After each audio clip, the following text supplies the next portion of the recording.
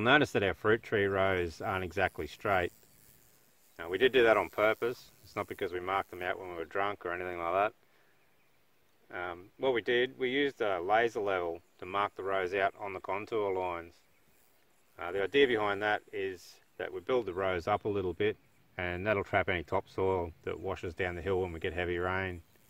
You can already see it working pretty well on the first couple of rows that we planted, so we're pretty happy with how that's going so far. We've actually been pretty surprised at how quickly some of our trees have started to produce fruit for us. There's the sugar apple that you see in the introduction. I think there's 3 fruit on that little tree, and the mulberries we're pretty confident will give us some fruit in springtime.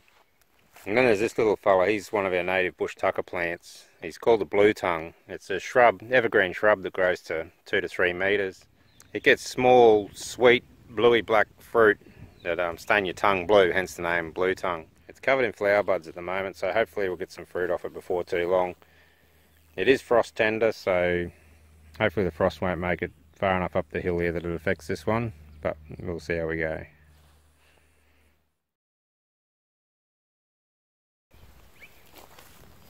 Wish you'd come and give me a hand instead of standing around under that tree. That looks like hard work. Yeah, you should give it a go. Mate, I'm just the cameraman, I got important work to do.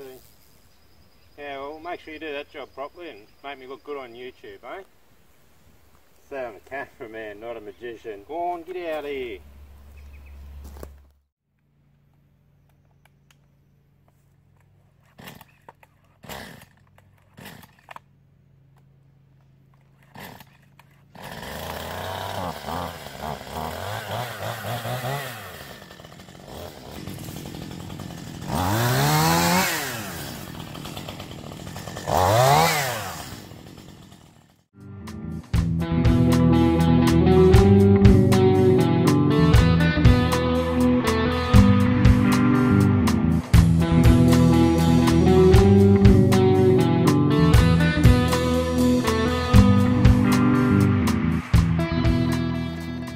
Cleared a path through the scrub where we'll run the electric fence for the pigs. Most people that keep their pigs in electric seem to be happy with 2 wires, but I'm not convinced that ours are scared of the wires yet, so I'm going to run 3 wires for the time being. It'll probably be another week or 2 before we move them in yet. I'd like them to be big enough that they won't be an easy target if we get any stray dogs through.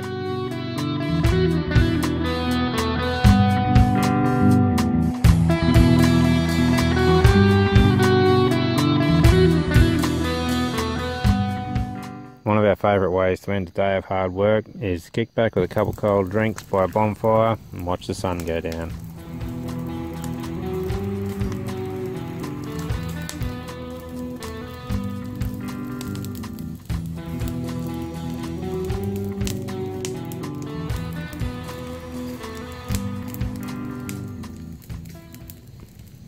Life doesn't get any better, really.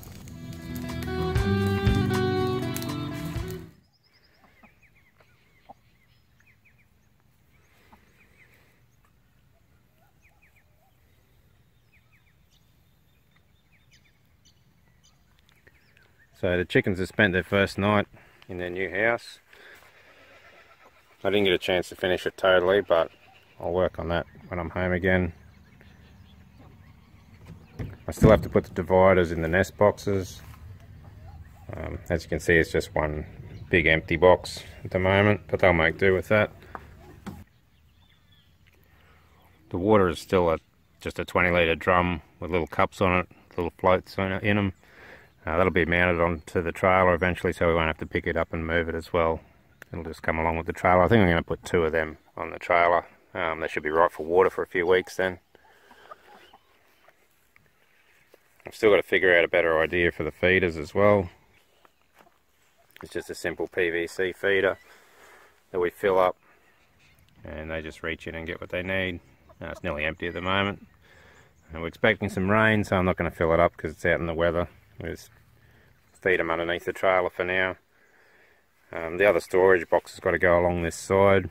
It's partly built up in the shed, but I'll attach it later on. And I think I'll incorporate the feeder into that so it's out of the weather. Apart from that, it all seems to be working pretty well. Chooks seem happy with it, and they'll be safe at night. So